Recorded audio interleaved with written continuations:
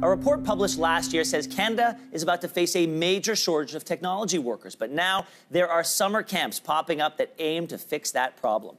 Level Up Kids is an interactive camp where kids can design and keep their own video games, YouTube channels, and even robots. And the best part is they're supposed to leave with the skills they need to thrive in an increasingly digital world.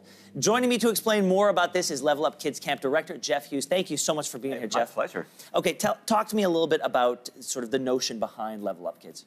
Well, the notion is that we want to prepare kids for jobs in the future that don't exist yet.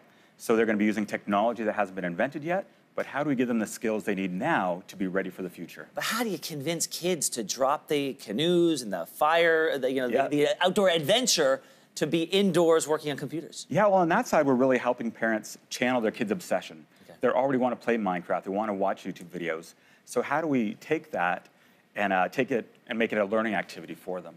Listen, it all sounds exciting, and I have every intention of putting my kids in one of these classes at some point. But, you know, I was reading that I think it was Microsoft and a university together have come up with a computer that can self-code. Right. And I'm just wondering whether we are going to arm kids with a skill set that at some point will be obsolete. Yeah, what we really are trying to do is teach the kids how to learn. So how to solve problems, how to work collaboratively so that they can learn and be prepared for things that we don't know yet. So yes, Microsoft could make that, but there are still going to be jobs that haven't been invented yet. So 20 years ago when we graduated, jobs like YouTube creator didn't exist, social media manager. Right. So we don't know what jobs are going to exist in the future. All right, well, let's take a look at some of the things that some of your campers have built for us, and then after this, I got so many questions. Sure. So right here is a Makey. It is a circuit board that makes anything into a computer keyboard or mouse. Okay. So you can, there's an electric circuit running through here. If you hold the ground wire. I just hold the pin. The pin. Is that going to shock me or anything? No, not at all. Okay. And then you can press the bananas and complete the circuit. Okay. Let's hear.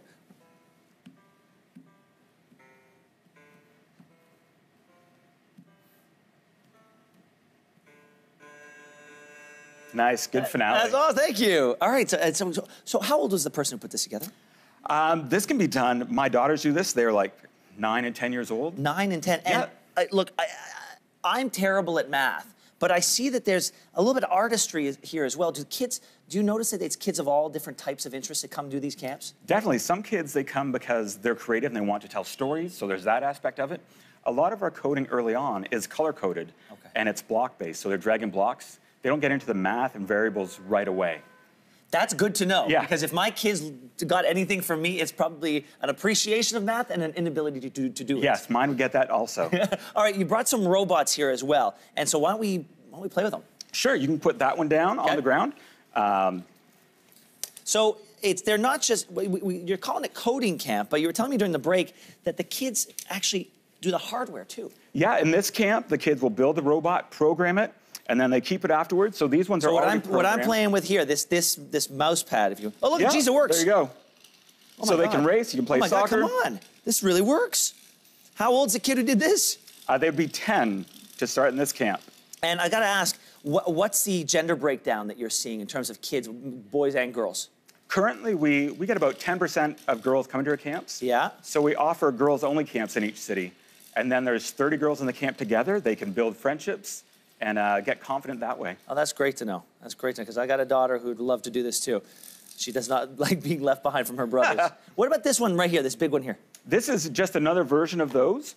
So it is not programmed this morning, but it gets built more from scratch. Yeah. So everything gets screwed and built together, and then it operates the same way. And what happens if you identify a kid in your midst who is a wonderkind? Someone who you just know has the royal jelly to go very far in it. Yeah, that depends how old they are. We have a girl who is 5 who is just phenomenal at this. So we want to encourage her to keep coming back and learn more on her own. Some of the older kids we invite back as leaders to kind of as interns to help teach other kids. And I heard that in certain countries they teach this stuff in primary school. So you bringing this up as a summer camp is sort of a recognition that there's a hole in our curriculum, and if we can't do it at school, we should do it during the summer. Definitely, and we offer year-round programs too, but we don't want our kids to be left behind compared to all the other countries in the world that currently teach this. I'm coming for you, I'm coming for you. There we go. There we go. All right. Listen, thank you so much, my Jeff. pleasure. Appreciate it. This is Level Up Kids Camp Director Jeff Hughes. Thank you so much for being here. Best of luck. And Thank you. I really appreciate what you're doing. And we're back right after this.